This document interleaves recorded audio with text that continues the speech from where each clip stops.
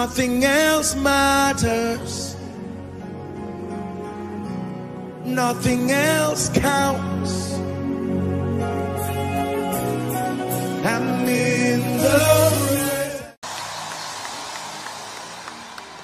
God bless you, sir. Thank you for accepting the call. You've been mentoring me from afar for years. Oh dear. I got hit by a car 2 years ago. I flew in the air. You got hit by a car? I got hit by a car 2 years ago. I flew in the air. I rolled on the ground. I don't know where I landed. Since then, I've had pain in my knee. I couldn't stand without pain. I couldn't do anything without pain. Yes. I spent over 1,000 pounds on physiotherapy, on going to the chiropractor. Nothing worked. They only helped it a little bit. Yes.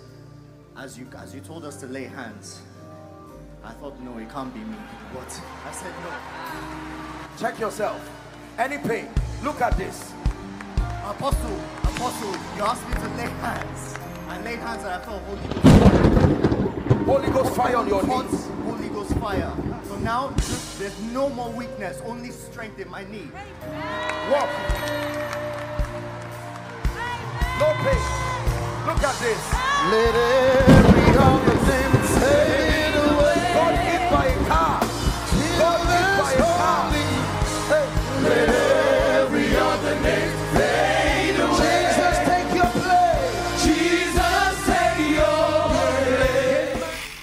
And in November last year, I had a really bad feet, and I hit my head, and it stuck on the wardrobe. Oh my God. My doctor said that on this left side where I hit my head, I lost my nerves. So it would take me a minimum of 2 years for the nerves to come back to normal. That is if they would come back to work. So while we were singing and the trumpets were...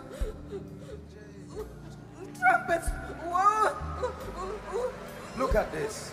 The power of God is still on the lady. So, sir, when the trumpets were actually being Yes. played, she actually she fell under the anointing, and she can feel sensations now. You can feel sensations now. Yes, I can feel it. Look at this. There is nothing you cannot do. There's no mountain you cannot move. If you have said it, then you will do it. You have a track record of keeping your word. You're not about to stop doing it. Hey. I stretch my hands in the name of Jesus. Let the anointing of the Holy Ghost come upon you. Perfection now. Lady that you mentioned that's got multiple lumps on the left side. So I've had these lumps since 2011. They started on the right side and they spread to my left, to my right, and my groins. I've had to do a surgery on the right to remove the scar tissue, and so it's one of my prayer points that I put down. And when you mentioned it, and then you kept praying, but before you mentioned it, you said, God is saying, don't say, is it going to dry up? Just keep your focus on Jesus. And I felt that was speaking to me, and so I just focused on Jesus. And then you mentioned the case, and you said, go and check.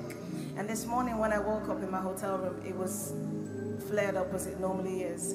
And I've just checked, and it looks like it's drying up. Stand amazed in your prayer. Hallelujah. Yes, sir. I stand amazed. I stand amazed in your presence.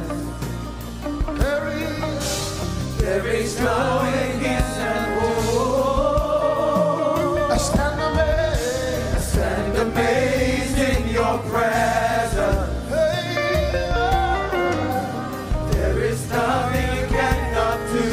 I stand amazed in your holy presence. I stand amazed in your presence. There is joy and peace.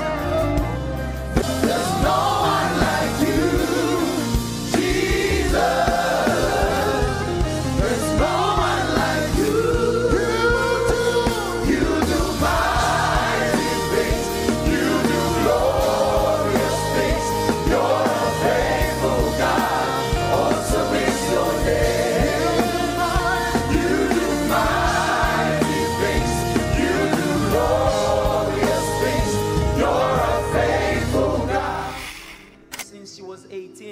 suffered from fibroids. Now she's 38.